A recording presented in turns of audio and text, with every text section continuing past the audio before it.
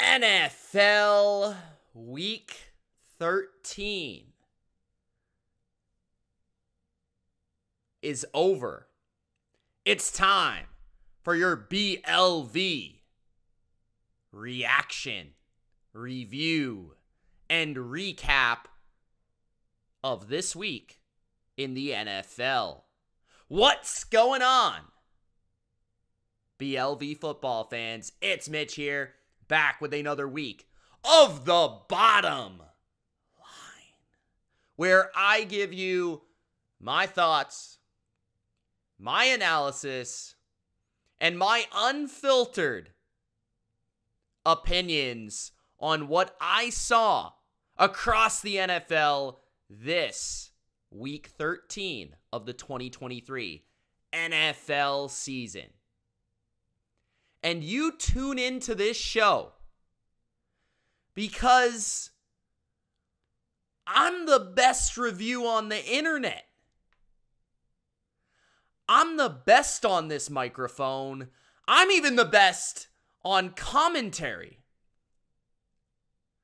Shout out to anybody that got that reference. Gronk, spike the like button and subscribe if you haven't already. It's Mitch, the BLV. Let's talk some NFL. And as always, let me know in the comment section below your thoughts and opinions on Week 13.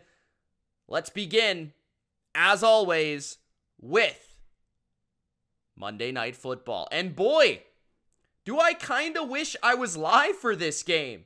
Maybe it would have unfolded differently if I was live.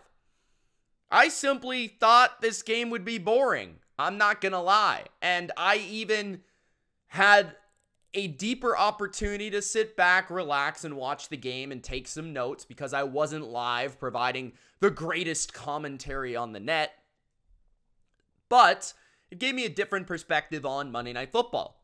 So I was able to hear the commentary. I was able to sit and react to the game as it was unfolding. Be on Twitter, be in the Discord, see how people are watching this game, and even giving some of my opinions throughout on Twitter. And if you're not following me on Twitter, I recommend you do. Not a lot of people do follow me on Twitter. I think I have under 1,000 followers on the platform. But I typically do express a couple opinions each and every day on the NFL just to get them out there. Just to give opinions. Just to have an idea that sparks in my mind and put it out there. I don't care who likes it, who retweets it. It's just the opinions. So if you don't follow me on Twitter/X, then make sure you do that, okay? The link should be in the description, and I'll make sure that it's there. So we had the Cincinnati Bengals and the Jacksonville Jags. And before the game, I listed on the top of my notes, Jacksonville should easily win this game. That is the expectation. That is a big reason I didn't go live for the game. Now, some wackiness unfolded. Jacksonville, in fact, lost the game. Cincinnati won the game in overtime. And Jake Browning, yes, JB, not Joe Burrow of Cincinnati, Jake Browning had an epic game for Cincinnati at quarterback. Jamar Chase showing up as the elite weapon that he is. Joe Mixon as one of the best running backs we've seen over the last 5 years, half decade in the NFL, showing up big time. Tyler Boyd throwing the ball to the other team, which was one of the dumbest plays I've ever seen in my life. And the second note I put on my notes was, let's see really how good Cincinnati's coaching is. And this season, why I thought this game would be so easy for Jacksonville is their defense has played well this year. They've overall been a pretty good defense. They've been a top 10 defense.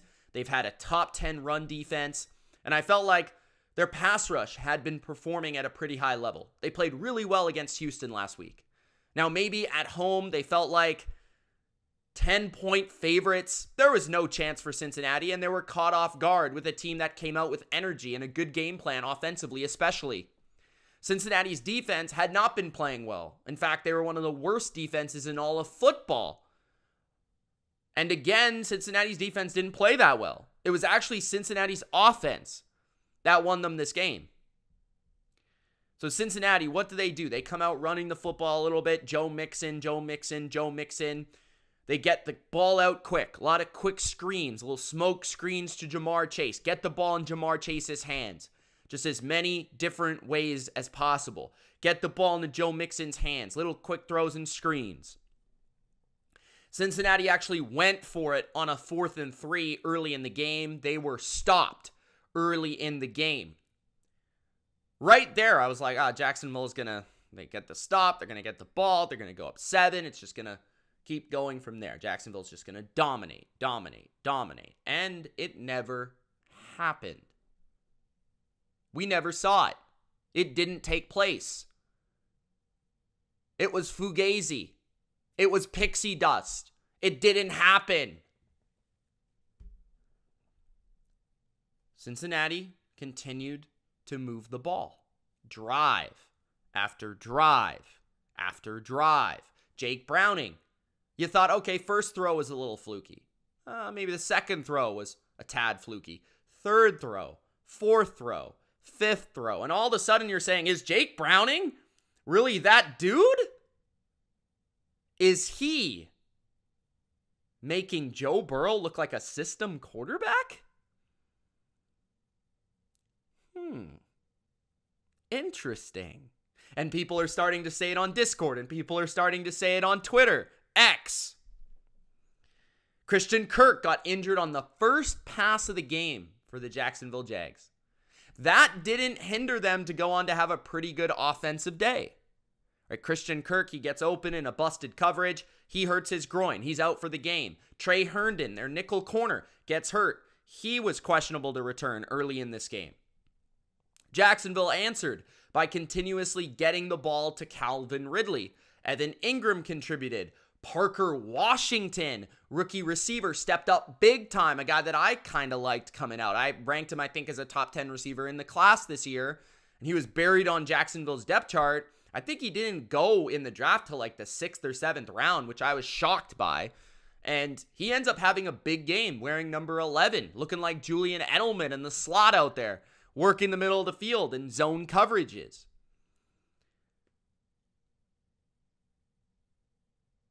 So the Bengals continuously were hitting Jacksonville with runs, quick passes, and eventually Jacksonville's defense just got sick of it. They got sick of it, and they started to send heat. And then on one play, they sent a blitz. Campbell, one-on-one with Jamar Chase. You'd think you'd take that chance every once in a while. Campbell's a good corner. Jamar Chase toasts him for 6. A long touchdown, 70-plus yard touchdown. They have the AB touchdown celebration. And Cincinnati, all of a sudden, they're looking like the real deal. And if it were not for Cincinnati having a couple F-ups throughout the game where they're running reverse passes. One play, Jamar Chase is going to pass it. The other play, Tyler Boyd's going to pass it. He throws the ball directly to the other team, just like Jacoby Myers impersonation. If it were not for those things, McPherson hits the crossbar, I think, on a kick. They don't get a 4th down. Like Jacksonville was fortunate to not lose this game in regulation and possibly not lose this game by multiple scores in the game. Their defense could never get a handle on this game. They could never really slow down the run fully and effectively. They could never really slow down whichever receiver Cincinnati was wanting to throw to, whether it be Tanner Hudson at tight end, Tyler Boyd in the slot, T. Higgins, who was pretty quiet, and especially Jamar Chase, who just continuously was getting the ball. It was honestly comical. In overtime, Jamar Chase had one of the craziest catches you'll see all year. Triple caught it. Great throw by Jake Browning, JB, Justin Bieber. And then all of a sudden, man, the guy, Jamar Chase, catches it, volleys it, catches it again, and then catches it again as he's falling. Maintaining possession. But Browning played a great game. This might be the best game he ever plays as a pro. But credit Zach Taylor. My big question coming into the game is, how good is Cincinnati's coaching? Because I think over the last couple of years, for as good as Cincinnati has been, a lot of people would look at it and say, well, Joe Burrow has been the engine. Joe Burrow has been the straw that stirs the drink. And I think you would still say that primarily the value and the credit deserves to go on Joe Burrow for how he's turned this franchise around. The confidence, the swagger, the belief. But this roster has it throughout, and you saw that in this game. You saw a level of Cincinnati that was like, hey, Jacksonville has never reached the heights we have reached. Just because we don't have our starting quarterback doesn't mean we should be disrespected as 10-point underdogs on Monday Night Football. We're going to show up, we're going to show out, and Jake Browning, this is why you have good receivers. Good receivers and good receiving cores can make play calling right. Good receivers and good receiving cores can make backup quarterbacks look like starters. Good receivers and good receiving cores can make you not want to blitz and change the way that you're play calling. I'm watching the game with my dad, and he's like, why doesn't Jacksonville just blitz? And I'm like, well, did you see the blitz that they sent? And Jamar Chase went for 75 yards. That's why they're not blitzing, because they're scared to death. When you have Jamar Chase on the outside, when you have Randy Moss on the outside, when you have Tyreek Hill on the outside, teams are not going to want to blitz you that much. They're going to take a chance once or twice a game. But if you burn them, it is going to be a game-changing play. Good receivers make quarterbacks better. Good receivers make play callers better. And good receivers tilt the field. So all these people out there that want to say, you got to build through the offensive line and the defensive line. If there's any team that has proven that inaccurate, right? Offensive line, defensive line, great. But if you have a good quarterback and good receivers, you're going to make a lot of plays in the modern NFL because a lot of this football is flag football. Let's just be fair. We complain about the refs, but we don't adjust our philosophies. Bill Belichick.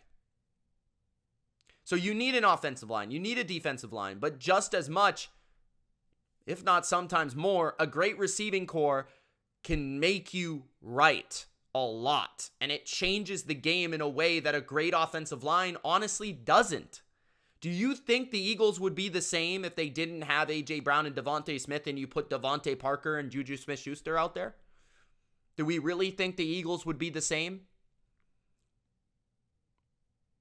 No, sir. I do not think so. I will give Trevor Lawrence credit for this. Really good at the jump quarterback sneak. He has got a play, just like Drew Brees. It's a little bit of a cheat code. But unfortunately for Trevor Lawrence, the story of the game closing was Trevor Lawrence getting injured, injuring his ankle. Now, apparently it's an ankle sprain. So that doesn't sound bad. Maybe it's a high ankle sprain, which would mean he might be out for 3-4 weeks, which Jacksonville should be able to survive and be able to still make the playoffs, but that's a little bit up in the air given the Texans. This loss, like if Jacksonville would have won this game, it would have been huge for them, right? Just in terms of allowing Trevor Lawrence to recover. I'm not sure what the timeline is going to be like, but at least it's not a broken ankle. At least it wasn't a knee. Like, there could have been much worse injuries here for Trevor Lawrence. But that being said, if it's a sprained ankle, it could be 3-4 weeks. I'm not sure if he could play on it. I don't know. Potentially. But, man, super impressed with Zach Taylor. Super impressed with the play calling tonight by the Bengals. Super impressed by Cincinnati's players stepping up. Jamar Chase. Huge game. Awesome game. Showing up. Showing out. Joe Mixon. Those two guys to me were the stars of the game. Jacksonville looks fraudulent regardless of Trevor Lawrence or no Trevor Lawrence. They didn't look like a contender tonight. The way that their defense was giving up big-time yards and big-time points to Jake Browning, highly, highly disappointing. You're at home. You're a double-digit favorite. Disappointing stuff from Jacksonville. So that's my Monday Night Football takeaway. Overall, entertaining game, fun game. Wish I would have been live for it. But overall, Trevor Lawrence getting hurt definitely put a downer on it. Jacksonville's going to have to adjust. That was a wacky game. Didn't expect to be saying that we would see Jake Browning and CJ Beathard playing in this game before the season. I would have been extremely depressed if you would have told me that before the year. But it actually ended up being a pretty good game. The final point I want to make about this is how many screens is Jacksonville going to throw? Can you please tell me in the comment section, how many screens will Trevor Lawrence throw? I mean, this guy, it feels like every time I watch him, he throws the ball down the field every 10 plays. Otherwise, it looks like he's still at Clemson and he throws a bubble screen horizontally every other play. It's hard to evaluate a quarterback who has that much talent when he's throwing the ball sideways for 90% of the game. And then he throws the ball down the field every once in a while. And even my dad said it. He's like, there's something missing with this guy. Like, Trevor Lawrence. It's like his brain is like a little slow, or he like is too quick to make the wrong decision at times. Like he's too quick to scramble, or too quick to throw the ball away, or too quick to throw to a guy. He's very impatient as a player. And then at the same time, he's very zoned in on what he's supposed to do mechanically, and he's not exactly open to making the alternative play. So he's an interesting player. And I have the task again tomorrow on Bleacher Report of ranking the top 10 quarterbacks in the NFL. And Trevor Lawrence was right in the mix to being my number 10. Unfortunately, he got hurt, so I won't be ranking him. But those were the things I was thinking about throughout the game. Turn the page to a love letter, shall we? The love story of the Green Bay Packers. Whooping the Kansas City Chiefs candy ass all over Lambeau Field. I mean, come on. Who doesn't love that? Woohoo! The Packers. Go, Pack, go. I need to get a sound effect for the Packers or something, man. We had Jordan Love. I love me some Jordan Love when he's playing like this. Slinging the football. You know, that little release, slinging the football like Aaron Rodgers. Slinging that football around. Christian Watson, my boy, coming through with not one, but 2 touchdowns on the best secondary in the league. Screw that secondary. We got Christian Watson, bitches. The Packers took it to the Super Bowl champs, those Kansas City Chiefs. That was fun to watch. And not only did the Packers whoop that candy ass, but they beat them from pillar to post. This was the Green Bay Packers beating the Chiefs. Not through a fluke, not through the referee pass interference, not through anything like that. Like the Chiefs fans will tell you, oh, you know, Valdez-Scantling can't catch. Valdez-Scantling got interfered with. Hail Mary interference. First of all, nobody calls any interference on a Hail Mary. Nobody calls interference on a Hail Mary. Gronk literally got his helmet torn off. He got absolutely, I don't want to say the word, taken down. He got suplex like Brock Lesnar suplex city, and he still didn't get a call. So I don't want to hear nothing about no Hail Mary. Okay? I don't want to hear anything. I don't want to hear anything about a damn pass interference. Why do I not want to hear anything? Because Valdez-Scantling is a little bitch. That's why. I don't want to hear shit about MVS. Why? Because he's going up for the ball and he doesn't even contest the football. He doesn't even make a play for the ball. How are you going to get a call when you don't even try to get the fucking call? Okay? Put that through your skulls right now. That's not interference. Why?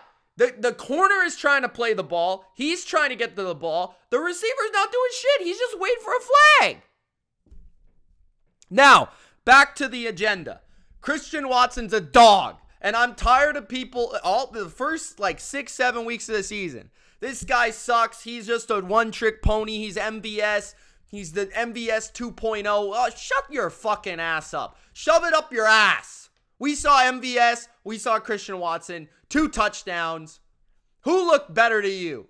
Who looks like who? Come on, baby. Come on. Shove it up your ass. We've got Watson owning this secondary that did a good job against Tyreek Hill, who we'll talk about later in the video. But this Kansas City defense, they looked like ass. Like, I'm not even going to lie. They looked terrible in this game. This was one of their worst performances all year. They couldn't stop the run consistently. A.J. Dillon was taking their lunch. Quadzilla was running through them.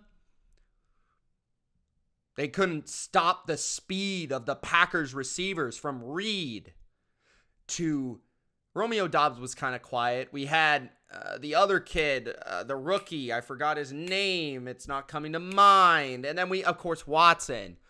Like, these guys were running past these dudes. Wicks. That's his name. The backup rookie tight end had a good game. Jordan Love, man, composed, a lot more accurate. And that's where I see some big improvement. I see him not panic. I see him trust the process. I see him trust the offense.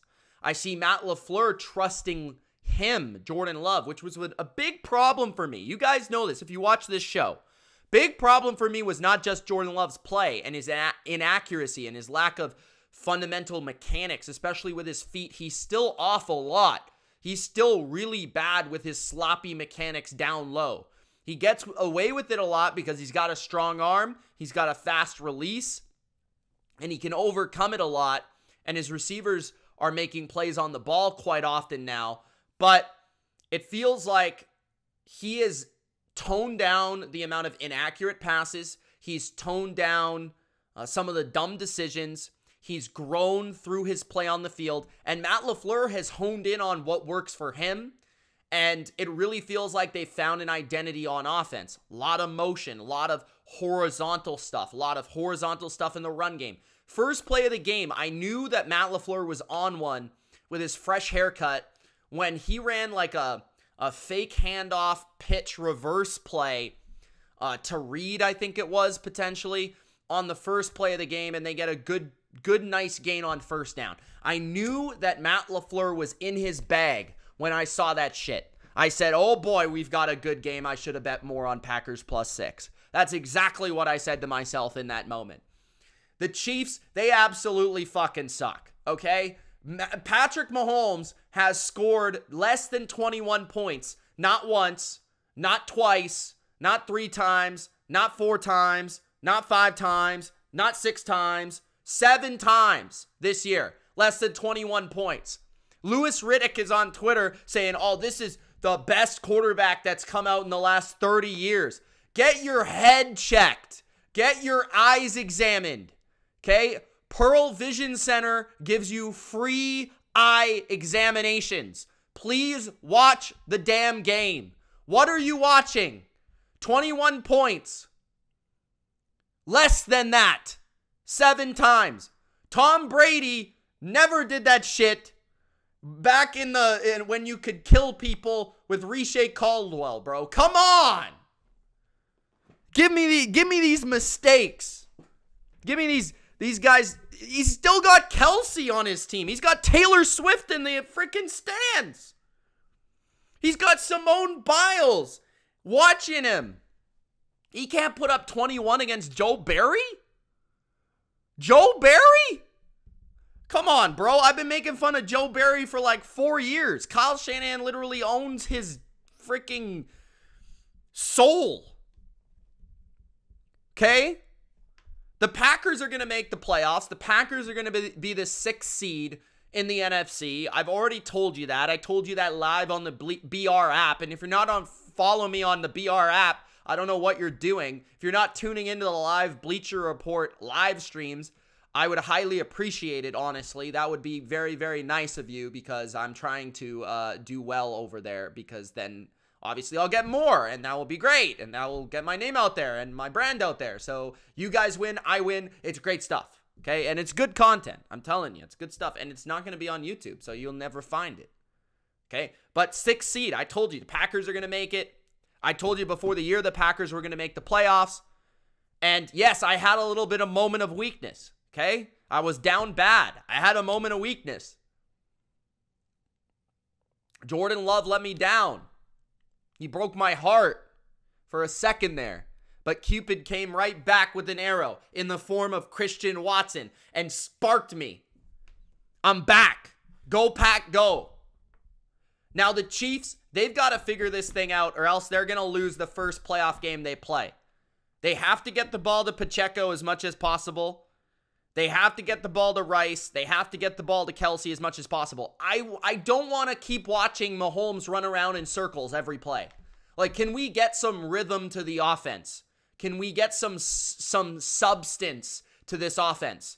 You're lucky you played the Packers. Like, I think people thought the Chiefs on a per play, per drive basis performed better this game, and that is factual. That is statistics. But what they're missing is that the local high school team could run the ball on the Packers. So that's what they're missing, right? The Chiefs are not going to be able to run this football on the Ravens the way that they did against the Packers. I'm sorry, it's not going to happen. Jawan Taylor, I told you that was a shit signing. All right, Ben, I told you. He false starts every play. He's trash. He was trash in Jacksonville. Jacksonville doesn't miss him one iota. They're putting up points with CJ Beathard, yet Patrick Mahomes can't put up points with Jawan Taylor. And then at the end of this damn game, bro, I'm sitting here and I'm listening to Chris Collinsworth have his head so far up Patrick Mahomes' ass that he's talking about, where's the call? Where's the call? This man literally said, where's the call? Mike Tirico, literally on live television, said, where are the calls for the Chiefs? I am not exaggerating. This happened. I am not making this up. I am not being an ass. This actually happened. The two commentators on live television were talking about how the Chiefs got screwed by the refs. I am not exaggerating. Speaking of a team that always gets the call, it's the Chiefs. Every single damn time. This time it didn't happen, and we've got the two commentators, Chris Collinsworth, who's sucking Patrick Mahomes off from pillar to post, from first play to the last play. It doesn't matter what the guy does. He does a pirouette in the pocket. He talks to Andy Reid on the sideline. He scrambles for a first down. It doesn't matter what the guy does. He gets sucked off by Collinsworth. Then you've got Mike Tirico, who's over there. I don't know what got into him. I respected Mike Tirico until this moment. What was that about, bro? Take them, throw them off a cliff. I don't want to see them anymore. Throw them out the window. Throw the key away. I don't want to see it. I've heard the Chiefs are inevitable. The Chiefs were inevitable. The Patrick Mahomes is inevitable. Inevitably, they are going to lose. That's what's inevitably going to happen. Okay? I can't take this. The Packers are legit. Believe in the shield. All right, next. We've got the Niners. Woo! Bang, bang. I feel like Cactus Jack.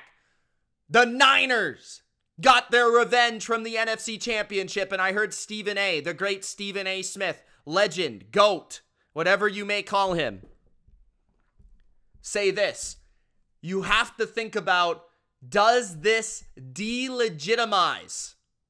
Does this strip away the Eagles' NFC Championship from 2022? Does this make us think differently about that NFC Championship victory? Because the Niners went into Philadelphia and they layeth the smack-a-downeth on the Philadelphia Eagles. So bad. Philadelphia has not been beaten that bad since Mr. T predicted pain. Since Clubber Lang smacked Rocky all over the ring in Rocky 3. That's how bad the 49ers beat the crap out of the Philadelphia Eagles. And I understand that Rocky won in the end. But hey, it's not the point. Okay, it's not the point. You're missing the point. The ultimate point here is that, is there an asterisk next to the Eagles NFC Championship? And therefore, the ultimate point is there an asterisk next to the Kansas City Chiefs Super Bowl win? That is the point. That is the point. Think about that for a second. Ingest it. Digest it.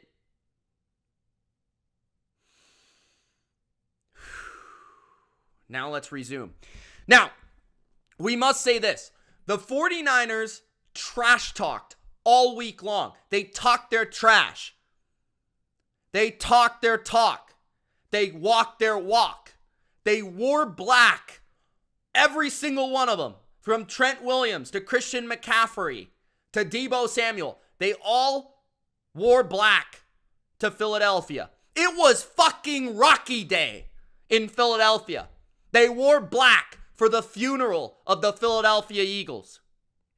And then they resumed to check them into the San Francisco SmackDown Hotel. That's what they did. They put these boys so far deep into the earth. I don't even know what to say. I feel like the Eagles cannot come back from it. I honestly feel like the Eagles were beat so bad that they will not be able to come back from it. I honestly feel like they're going to get a corpse. The Dallas Cowboys are going to have a corpse of a Philadelphia team this week. I feel bad for the Eagles. They were beaten so bad. And you have to say that their mental capacity will be tested. Their mental toughness will be tested. Their fortitude, their manhood will be tested. How will they come back from this? Because they were beat so bad. And this is the thing, right? Everybody on the shows, because I'm listening, I loved it. You know, I loved the Niners winning that game. They won me a fuck ton of money. It was awesome. John said, don't bet on the Niners. Don't bet on the Niners. Okay, John, yeah, you do you. You bet on your Eagles. You do you. I bet on the Niners. Christmas presents for everybody. That's all I got to say, all right? And then what happens? Okay? We're hearing a lot of love for the roster of the Niners on ESPN, on what's his name? Colin Cowherd talking about the Niners roster, the Niners roster, the Niners roster. Everybody talking about Niners, Fox Sports, the Niners roster, the Niners roster. Do you know what the difference is between these teams? Do you know? Because quarterback, I've heard Jalen Hurts is MVP because he has grown men, 300-pound men, push his ass into the end zone 12 times. I've heard that Jalen Hurts is the MVP, so quarterback clearly belongs to the Eagles. Running back position, you'd give that to the Niners. Okay, wide receiver, A.J. Brown's been arguably a top 3 receiver this year in the NFL. Devontae Smith is a Heisman Trophy winner. And he is very good in the NFL. And then you've got an offensive line. I know they didn't have Dallas Goedert, but they've got receivers. And an offensive line that's one of the best we've seen in modern football. And a defensive line that had the most sacks in NFL history last year. A secondary with multi-time All-Pro Darius Slay, yada, yada, yada. You bring in Kevin Byard. You know what the difference is? Niners have talent. Niners got great players. There's no denying it. They've got future Hall of Famer after future Hall of Famer. But even the Niners players would admit that the difference is the coaches. Because on one sideline, you've got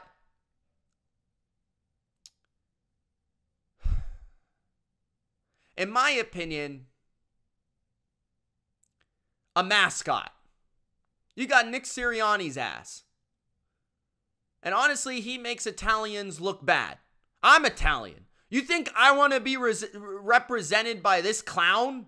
What does he even do? What does Nick Sirianni do on a game day?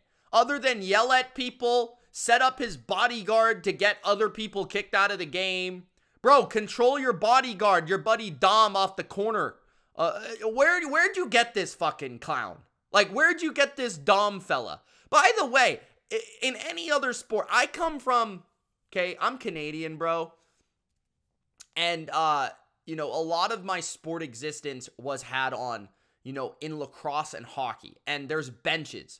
So it's a little bit different in football. While football, you know, it's a physical sport. Those sports are physical as well. I coach lacrosse. So it's a little bit different in terms of the player to coach kind of dynamic.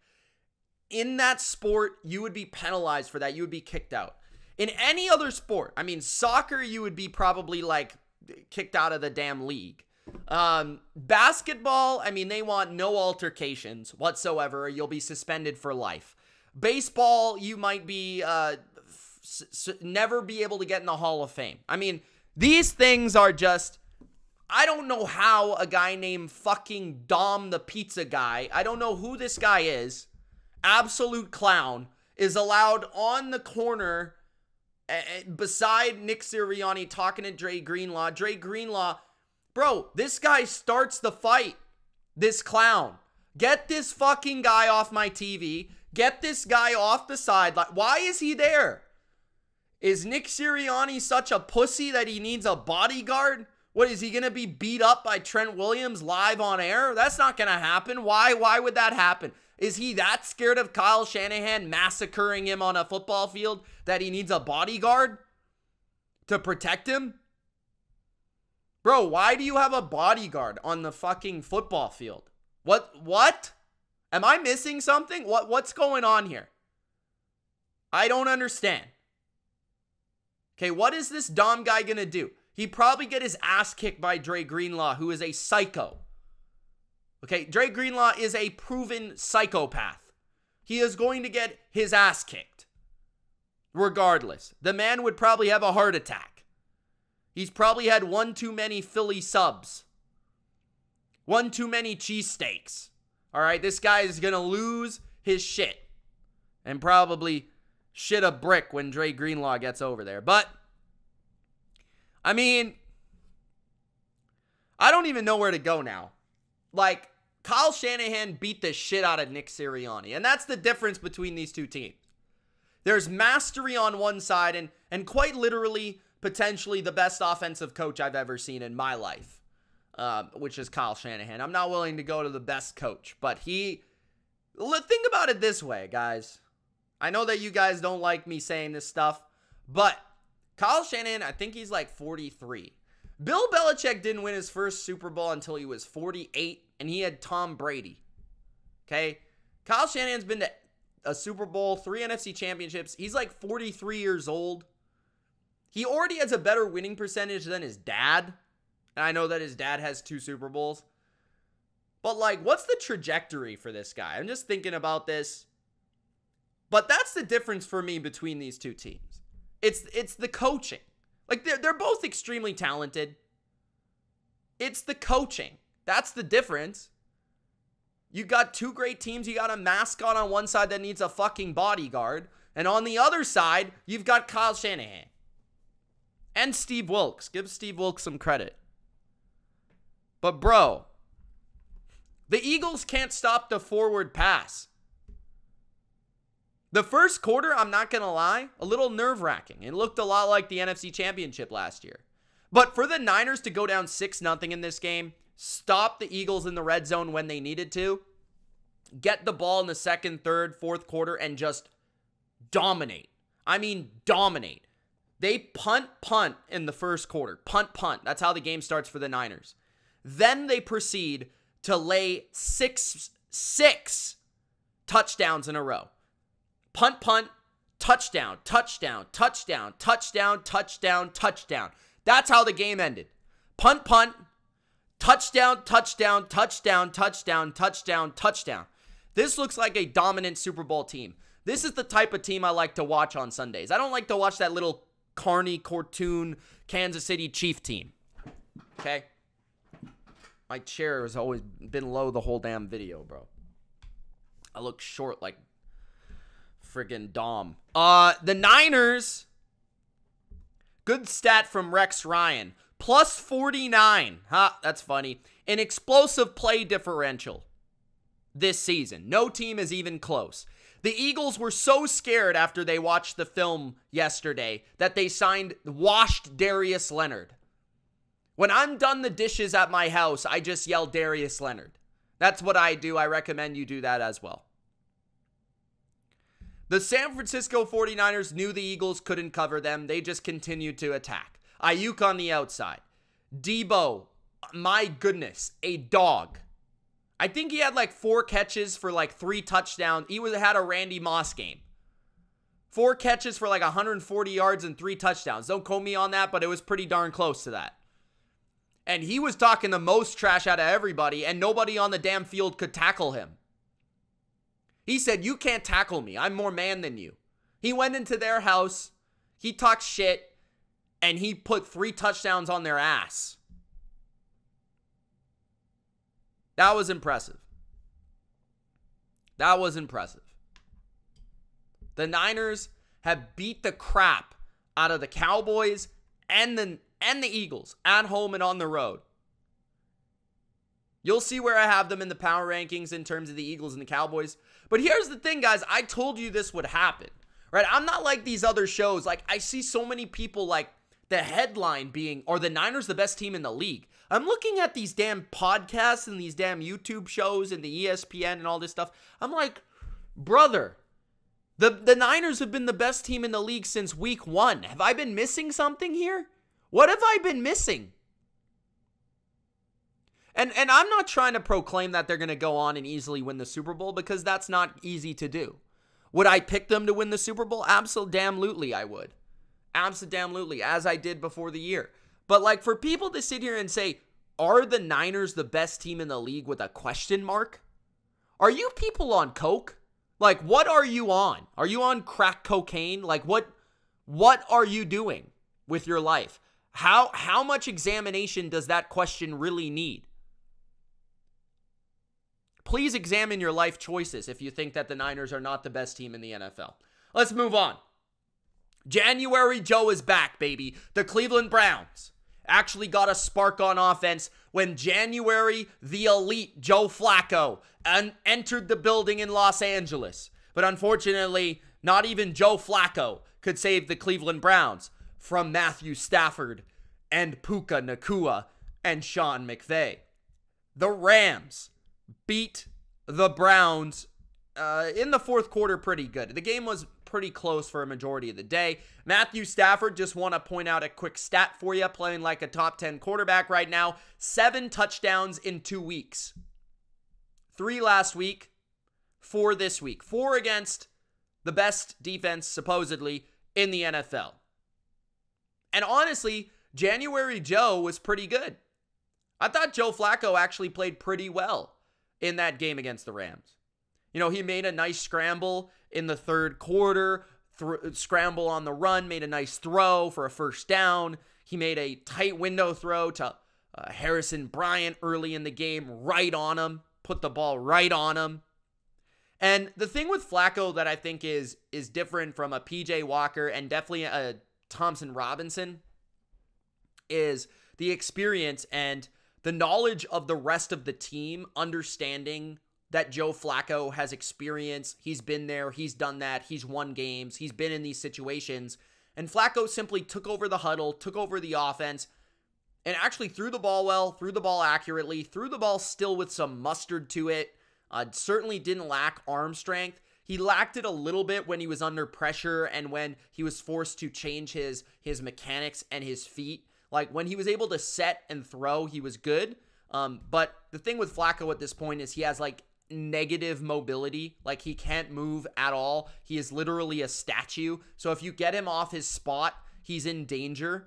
But ultimately, we saw Matthew Stafford make some really nice throws. And I think the thing we see from Matthew Stafford week in and week out is his ability to be right no matter what the coverage is. Right? Like, he can make all the throws and he makes you wrong even if you're in tight coverage. He puts the ball in places, and he has his entire career, that I think only real ball watchers understand, and don't get your mind in the gutter there, understand that Matthew Stafford can make that throw. And that Matthew Stafford is that dude because he can make that throw. One that comes to mind is a corner route. I think it was to Nacua down the right sideline. I think it was relatively early in the game. But he just puts it perfectly over the top of the corner into the hands of Nacua for a first down. It's those type of throws that make a huge difference when you're primarily a pocket passer. But this game was very close throughout. You know, 13-13 with 5 minutes left in the third quarter. 20-19 where Hopkins for the Browns missed an extra point with 8:49 left in the game. 20-19. And the Rams went on to close the game. Williams continues to be one of the better running backs in the NFL this year. When he plays, it's a true difference maker for the Rams. He is the real deal Holyfield in that backfield. John Johnson actually got a pick against his former team, which I thought was hilarious because the Browns paid him so much money to be an elite safety, and he never ended up being one. Cooper Kupp didn't look very good in this game. I felt like he looked pretty injured and beat up, so that's something to monitor moving forward. But the Rams closed the game out with a stop on 4th and 5 with 2:29 left when they were up 8 points. Then they went down the field, and Sean McVay said, for all you Williams owners out there, we got you another touchdown to help your fantasy team. So that was very nice because I have Williams in a couple leagues. But I'm impressed by the Rams offense. I think they have a top 5, top 7 offense in the NFL when they have all their weapons. Their run game's working really well. I thought that was really what sparked this win for them early in the game. Their defense made enough plays to win this game. And for the Browns, I feel like Joe Flacco looked better than the alternatives. Other than, Deshaun Watson wasn't very good, but obviously he was their starter. Joe Flacco looked better than the backups that they had in previously. So I would stick with Joe Flacco until, he really has a bad game. But their defense is clearly going to have to win them games. And this was another example of Cleveland going on the road against a good offense and not showing up and not playing good enough on defense. I know that they didn't have Denzel Ward and Myles Garrett's beat up, and I bet on the Rams because of it. But their defense needs to play better for them to win these games. Next, the Broncos finally lose. So the Denver Broncos took on the Houston Texans in a huge AFC wildcard game, and seemingly a huge game for the Houston Texans now, with Trevor Lawrence getting injured, potentially to win their division. I mean, it's still up in the air now. First of all, please no. Please, God, no. Please, no. Why Tank Dell? Please, anybody else. Take Turtle. Take Durkant. Take Ultra. Take Lenny. Please take Singh. Anybody but Tank Dell. Please. Please. Caesar will volunteer. Anybody but Tank Dell. Why? Why did we have to do this? No. Not allowed. This shouldn't be legal. Give me back Tank Dell. Not allowed.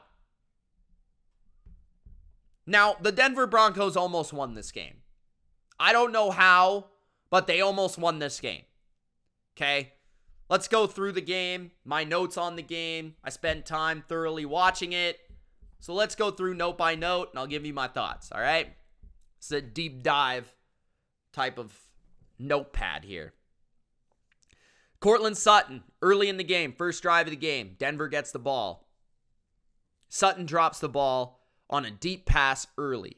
And something that I've appreciated about Russell Wilson this year is his ability and want to throw the ball down the field. And Courtland Sutton's been his guy. And Courtland Sutton had an amazing catch later in this game. That got them a touchdown and got them within distance later in the game. But there was one early in the game, I want to say it was second down, second play of the game, something like that. And Denver goes for a shot, and it just goes off his hands, and he barely misses it. And it is a drop. But man, that would have been a huge play to start off this game. The first punt of the game ends up being partly blocked by the Texans. Texans get the good field position because of it. The new playmaker who stepped up in Dalton Schultz not playing in this game, Brevin Jordan, their tight end that they've used the last couple of years, he had a big role in this game, and he looked like a new playmaker for them. Quick, fast, physical, very good athlete in space. Really showed up in a way that Dalton Schultz is a more refined, more well-rounded, better overall tight end, but Brevin Jordan's a good athlete, and now with Tank Dell getting injured, I wouldn't be surprised if the Houston Texans utilized more two tight end personnel with how well Brevin Jordan really looked in this game. He looked really good. 3rd and 1 at the 10 on the first drive, and Stroud kind of floats the ball to his fullback, and it just goes off one of the hands of the fullback. He could have potentially caught that. I feel like if that's a receiver, he probably catches it, but it's a fullback who's not exactly the most acrobatic. Maybe Stroud could have delivered that in a different fashion on that throw, but it was one of those plays where he was rolling out to the left and there was a defender in his face and he had to kind of like float the ball over top, and it just went a little high for the fullback to catch. Regardless, that ends up being a field goal instead of potentially a touchdown because of that missed opportunity. McGlinchey, the right tackle for the Denver Broncos, formerly of the 49ers, he's a terrible football player. He was beat like a drum by Will Anderson early in this game for a sack. He also, Will Anderson was one of the best players in this game. He caused an interception with a batted pass that landed in Derek Stingley's hands. That was a huge play to add the Texans points late in this game. Anderson also got 2 sacks in the game, another one later on where he was kind of a free rusher, but he was able to take down Russell Wilson. Nico Collins had an amazing game. On offense, I felt like the best players in this game, Will Anderson on defense, Derek Stingley as well was phenomenal, had 2 interceptions, one extremely acrobatic one down the field late in this game, which was huge to close it out. But Nico Collins was the best player on offense. He was making play after play down the field, especially when Tank Dell went down. Nico Collins stepped up even more. That was impressive. The Broncos, story of the game for them, they went 0 for 11 on 3rd down, which is just flat out embarrassing. Russell Wilson couldn't make a play. He was getting pressured a lot, and they didn't seem to have the answers to the Texans' coverage schemes. It felt like there wasn't a lot of guys open. It felt like more than usual, Russell Wilson was having to hold on to the ball. More than usual than of late, I would say, throughout the last couple of games for the Broncos. 3rd and 2 inside the 10-yard line. Stroud scrambles to the right to hit Collins, but again, another drop in the end zone. That could have potentially been a touchdown right there. I do believe the Texans end up going for it and scoring anyways, but that was a nice play. Or maybe they didn't. I don't quite remember if the game started 6-0 or not. But Stroud had a really nice play where he scrambled to the right, and he hit Collins, and it was a good coverage by the Broncos, really tight coverage, but it was one of those plays where it was like this, it just went off his hands. That was close. Big question for me moving forward for the Texans is how do they replace Tank Dell? He's been such an electric player with the ball in his hands and down the field, and he has a very good connection and chemistry with CJ Stroud. So my question is, I would say tight ends, more tight end formations, more 2 tight end, 3 tight end formations, more John Mechie, more Robert Woods, not quite as twitchy, not quite as quick or fast as a guy like Tank Dell. But I think Mechie probably has more of that in his arsenal. I think Noah Brown could make up for a lot of that, as well as Nico Collins. But Robert Woods has also been fairly reliable within this offense as well. I thought the Texans ran the ball a lot more than I would have expected. 23 runs from their running backs. Highly ineffective for the most part, but they kind of kept Denver at bay with their pass rush. Just enough running to kind of keep it in the back of their minds. And enough efficiency on those runs. Again, Dameon Pierce fails to be really efficient on the runs. Jonathan Harris on the Broncos I thought was really impressive on their defensive line. Alex Singleton had a very good game. And I felt like the entire secondary of the Broncos was pretty competitive. They allowed a couple plays where Stroud was able to escape and make plays down the field vertically as he always does, which is typical now of a CJ Stroud game. But overall, I thought they played pretty well. The Broncos just didn't get enough done on offense, really. Right? The score was 16-3 with 8 minutes left in the third, so that just speaks to the efficiency of the offense. The Texans actually won this game with their defense, with their pressure from their front four. Sheldon Rankins collapsing the middle of the pocket, Will Anderson getting to the quarterback, Greenard getting to the quarterback, sacking Russell Wilson, causing Russell Wilson to scramble, throw the ball away. The Texans' ability to stop the run and not really allow the Broncos to run all over them and dictate the pace of the game, which was huge.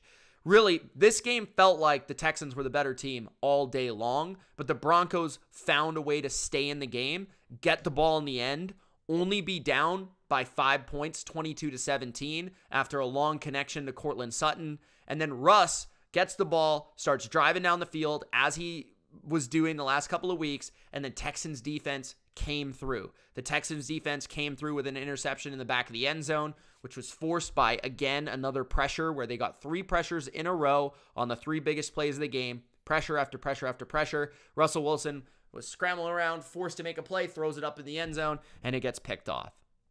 Jimmy Ward got the game-sealing interception, which was cool to see in D'Amico. The one thing I really like about D'Amico is he celebrates with his team. He's very animated. He is very much in the game. He is somewhat a player's coach, I would say. and he's got that young energy vibe to him. I think he brings a lot to this team in terms of the edge, the energy, the positivity, pointing this young team in the right direction, giving them a lot to work with, obviously defensively from a scheme standpoint, where I felt like the Texans defense was very well prepared against the Broncos. But I feel like from an overall team standpoint, DeMeco does a lot from an energy and vibes perspective, kind of like Dan Campbell for the Lions. He was very animated in this game, and that was cool to see from a coaching standpoint.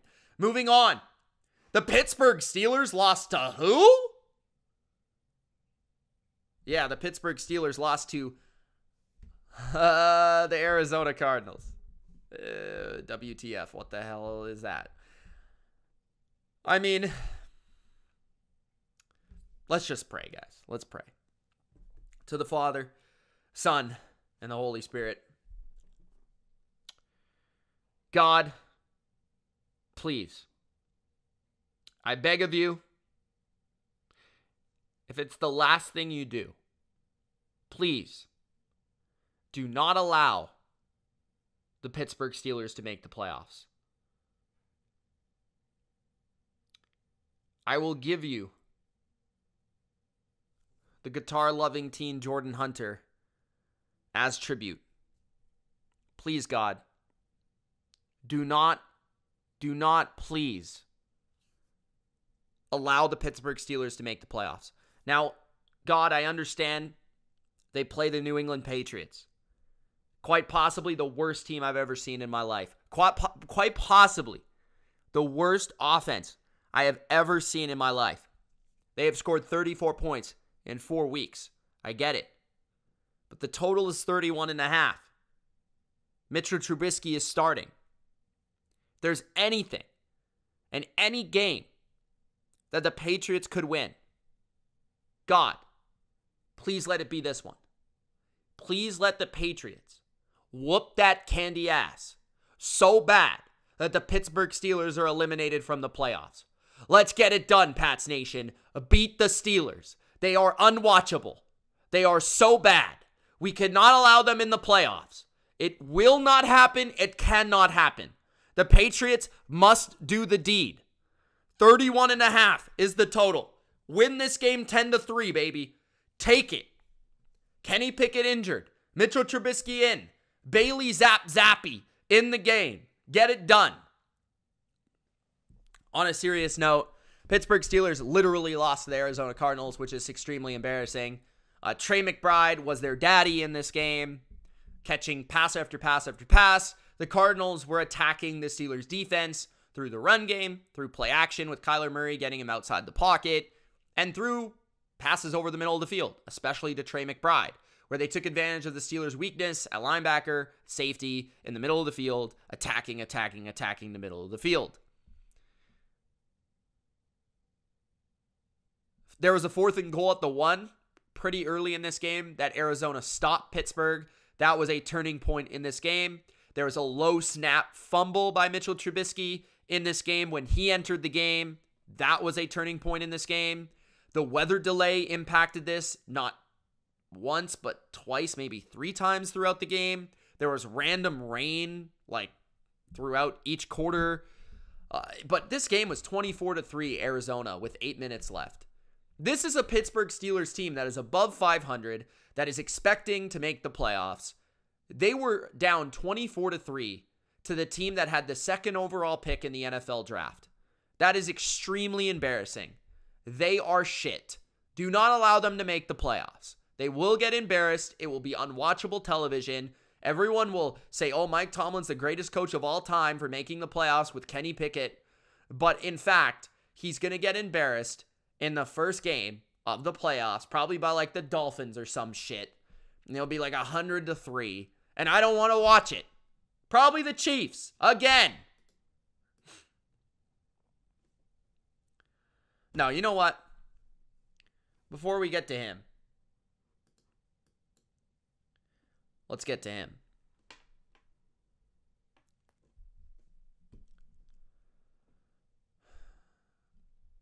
Stop the shenanigans. Stop the nonsense. I don't want to hear it.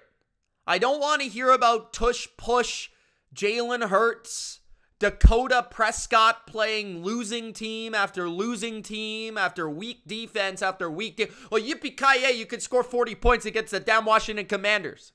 So can Tua, bro. You could beat the Seahawks. Brock Purdy, he's got the greatest team. He's got the greatest coach. He's got the greatest receivers. Love Brock Purdy to death. But Purdy, Hurts, definitely not Mahomes. Don't even bring his name up. Please. If you bring that name up, I will boot you out of this chat. There is no chat, but I will boot you. The only other guy that could possibly be put in this conversation doesn't have a good enough record because his coach is ass. And we know who that is. The MVP of the NFL is not Purdy, Hurts, Dak, your mom. It's Tyreek Hill. Tyreek Hill is the MVP of the NFL. If you don't think so, you rather do not watch football, you definitely don't watch the Miami Dolphins, or you just don't care about the sport. Because Tyreek Hill is the ultimate field tilter. He tilts the field. Think about the Miami offense. You can't play man coverage. We saw Washington play man coverage against the Miami Dolphins. First third down of the game, 75-yard touchdown by Tyreek Hill. See ya.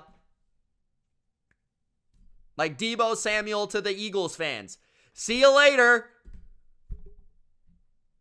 Ron Rivera with one of the single worst one of the worst game plans since Brandon Staley. He played man coverage in the first half against the fastest team I've ever seen in my life. Good work, Staley. Good work. I mean Rivera. Good work. So when you look at Tyreek Hill, what does he allow the Dolphins to do? He makes the life of the quarterback easy. He makes Tua's life easy. Why? Because Tua consistently throws floaters up into the air. He doesn't even know. He just says, fuck it. Tyreek's down there somewhere. He just throws the ball up. I mean, the second Tyreek touchdown, it looks like he's trying to track the ball down in the air. And he finds it, and he's got a touchdown. And the first one, I mean, the ball is just a duck. And it looks like Tyreek Hill comes back to it. He fair catches it. He catches it, and then he runs for a touchdown. It's every week with this fucking guy. He's open by 10 yards. He comes back to the ball. He makes your quarterback right every single time because he's so open. His route running, his speed, his quickness, his acceleration. I've never seen a receiver this fast and this quick with the acceleration and the physical strength in his body, which he is not a big guy, but he has so much strength within that little body of his. And he is so explosive. He is the most explosive NFL player I've ever seen. He is the MVP. He makes your quarterback better because the quarterback never has to throw a good ball. He catches it over two people. He'll run past you. You can give him a screen. You can give him a handoff. It could be a touchdown. It could be. I mean, it makes the play caller's job easier. Because, why? Well, you could just call every clutch play and design it for Tyreek Hill. 4th down and 1, throw him a screen. How many times have the Dolphins done that this year? 3rd down and 10, just throw the ball on a go route to Tyreek Hill. Throw a post to Tyreek Hill. 1st down drive starter, run a play action RPO. Tyreek Hill on a slant, runs for 30 yards. You can't play man coverage because Tyreek Hill's too fast and too quick and gets open too easy. You can't blitz because, fuck, you got the fastest guy on earth running down the left sideline wide open, and I could throw it. You have to play a specific way. You have to have two deep. You have to have safety over top. You have to have double coverage. You have to have some sort of tilted coverage towards number 10 or you're fucked. That is why Tyreek Hill is the MVP. He's a force multiplier. He makes the quarterback better. He makes the play caller better. He makes the offensive line better because they see less dynamic blitzes. He makes the quarterback better because they see less safety rotation. When you have Tyreek Hill, you can't rotate your safeties like a madman, because what if Tyreek Hill runs straight and your safety's in the box? And now you've got single high. Now I'm done. I'm toast. I can throw the ball as long as I'm a competent quarterback. So it's easy on the safety rotation. It's easy on the blitz, because how much are they really going to want to blitz? And you usually know in big situations, if the defense is proper, they're going to double him, which is going to allow Braxton Berrios to be better. It's going to allow your tight end to be better. Smythe, whoever it is at this point. Raheem Mostert, your running game's going to be better because you got two deep all the time. So your running game's better. Jalen Waddle obviously is going to benefit as a number one receiver in his own right. You look at Jalen Waddle, very good football player. He looks like Devontae Parker compared to this man. Okay? I mean, Tyreek's down there somewhere.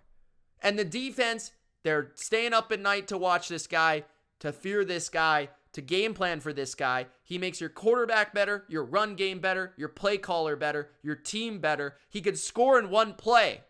He's the MVP.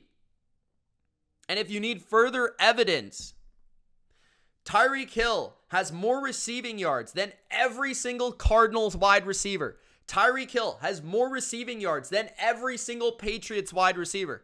Tyreek Hill has more receiving yards than every Giants wide receiver. Tyreek Hill has more receiving yards than every Jets receiver. Tyreek Hill has more receiving yards than every Atlanta Falcon receiver. Tyreek Hill, in yards per route run, is currently setting a record. According to Ian Hartitz, the most yards per route run this year, Tyreek Hill at 4.27, which is 1.26 yards more than number 2 Brandon Ayuk. Are you serious? I'll say that again. 4.27 yards per route run is 1.26 yards per route run more than second place. Who, by the way, that guy plays in a Kyle Shanahan offense. Tyreek Hill is MVP. Now let's get to a guy that is not MVP. Not even freaking close, bro. Can we fire Bill Belichick yet? Please, for the love of God, fire this old, senile piece of crap coach. Guy is trash. He is senile. He doesn't know offense. Guys, legitimately, I've been saying this for weeks. Bill Belichick is the worst offensive coach in NFL history. Think about it. He retired Cam Newton. Superman. He was the kryptonite. He broke Mac Jones after he went to the Pro Bowl as a rookie. He was bad with Drew Bledsoe, who had a literal cannon strapped to his right arm and was a first overall pick and went to a Super Bowl.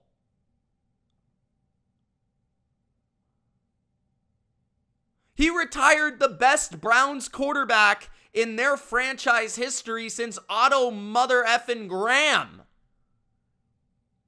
What further evidence do you need just because he did well with Matt Castle with average stats, with the greatest receiving core and offense we've ever seen in the 07 Patriots with Wes Welker and Randy Moss? Just because he was mid as you know what? Didn't even make the playoffs that year, bro. This guy's the worst offensive coach of all time. This is the last 4 weeks. These stats aren't even real, bro. These stats don't even make sense. The Patriots defense, which Belichick is a defensive mastermind. He's the greatest defensive coach of all time. I've said that numerous times. The fewest points allowed in the NFL since week 9. New England has 46 points allowed. That's the least in the NFL. The only team close is the Niners at 49. New England is 0-4 in these games. The rest of the league, 4-0, 3-1, 3-1, 4-0. Those teams are the Niners, Dolphins, Ravens, and Colts. The 2017 Browns went 0-16. They averaged 14.6 points per game. The New England Patriots averaged 12.3 points per game. This is the worst offense I've ever fucking seen. Their entire offense is bubble screens and halfback dive. I mean, are you kidding me? If Stevenson doesn't break 8 tackles, or our quarterback makes a fluky-ass throw, or Demario Douglas beats 3 people, or Devontae Parker makes one of his crazy, falls backwards, catches a ball over 3 people out of bounds catches, we don't move the ball. Our tight ends, slow and overrated. Our receivers can't separate to save their lives. If you had to ask Devontae Parker and Juju to separate from a normal human with their life on the line, I highly doubt they could get it done. Mike Giardi tweeted, all other teams in 2023 are 53-0 when allowing 10 points or fewer. The Patriots are the first team to lose 3 straight games despite allowing 10 or fewer points since the Chicago Cardinals in 1938.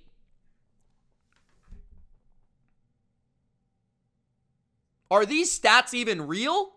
Do you think I'm lying? This man Belichick stinks. How are people not blaming this guy? I understand he has Bailey Zappi, who's not an NFL third-string quarterback. I get it. I understand it. And I understand people are going to look at the defense and say, wow, look at what he's doing with the defense. Bro, we can't even score a fucking point. What does defense matter? We can't score a fucking point against Brandon Staley. Guys, Brandon Staley's the worst coach in the NFL. Brandon Staley is a disaster of a coach. A disaster of how to run a defense. He doesn't know what he's doing. That's the second worst defense in the NFL. The Patriots scored 0 points. I don't care if it was a monsoon. I don't care if we were playing in the ocean. We scored 0 points against Brandon Staley. Like, you have to wonder, is this guy doing it on purpose? Again, we could have the best defense of all time. We can't score a point. And for people to sit here and say it's the offensive line, it's the receivers, it's the quarterback. What about the fucking coach? Like, we just watched Jake Browning score 34? I don't even know. We just saw CJ Beathard, for the first time since Kyle Shanahan, come off the bench and roll up and score late in the 4th quarter against the Bengals. Bro, we're watching backup quarterbacks, and not all of them have been good, but they're scoring more than 0 points. And I get it. The Patriots have quite possibly the worst receiving core in the NFL, especially the one that played on Sunday. Tyquan Thornton couldn't catch a cold. Okay?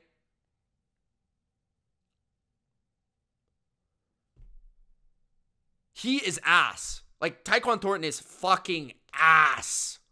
Cheeks. Like, the stats are so bad, it's impressive. I will be irate. I have love for Belichick. He will go on to another team and probably be successful because he'll get a quarterback. And it won't be bad because he'll have a good defense because he's a good defensive coach and the quarterback will carry the offense. How are you going to let this guy run the offense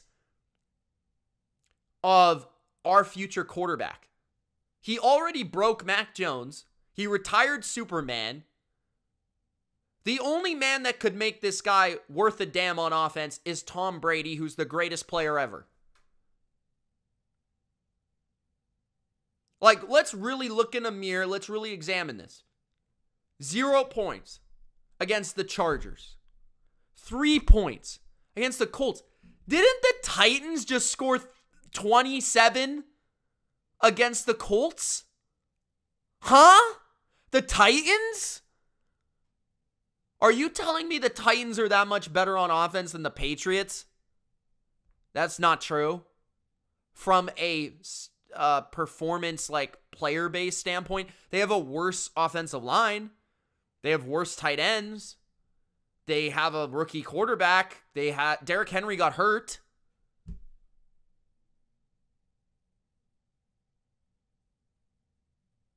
So let's think about it. So sure, the quarterbacks stink. Sure, the offensive line isn't great. Sure, the receivers aren't great. But who's in charge of getting those players on the team, and who's in charge of coaching those players?